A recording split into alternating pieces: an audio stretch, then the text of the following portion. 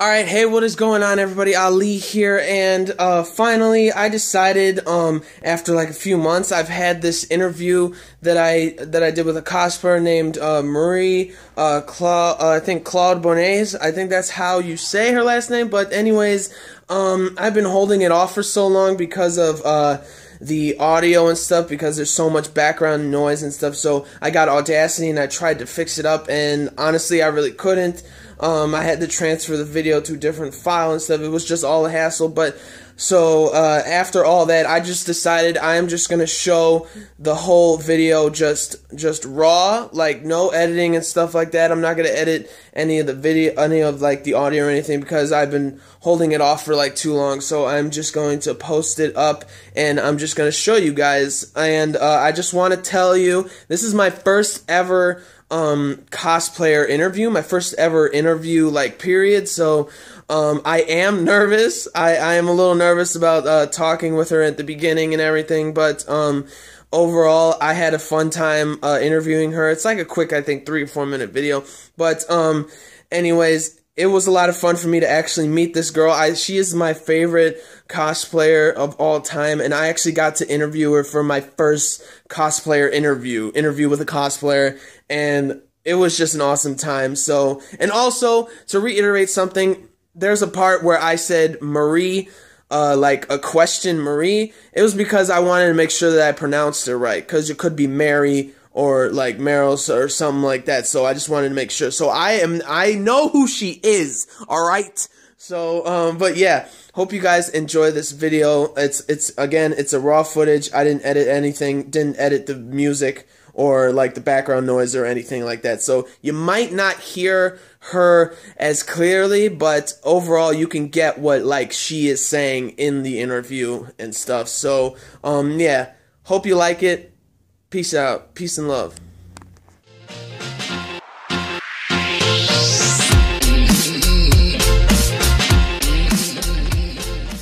Alright, what's going on, everybody? Ali here, and I'm with cosplayer Marie. Alright, cool. Yeah, I'm really, I don't know what to say. I'm really excited. Alright, so I'm just gonna ask like 2 questions or something. So, what was your first cosplay you ever did that you were just so proud of? It all started with Frost. People who know me as her dancer before, I had no idea what cosplay was at that time. I was known from the public as a model. I was already a costume maker, it's just that so I asked my friend if we were willing to take a picture or something else than lingerie and bikinis as usual. Oh yeah. Yes. So I built that Frost costume because I was a huge Mortal Kombat fan, and we did a photo shoot. The photographer released pictures on the internet, and this is how I found out that dressing up as a character I had made. I found out that it was popular, that people were doing that there were competitions like this. I had never heard of that before, and it wasn't very well known at that time. So Frost, I love that costume because everything started because of that. I found out about cosplay because of Frost. So I love Frost. I love Mortal Kombat and all that. It's such a fun game. But also, I think you already said it, that tracking how long it took you and stuff. But how proud did you feel like after you finished it? Like I saw a picture of you at Anime Expo, I think, and you got to meet the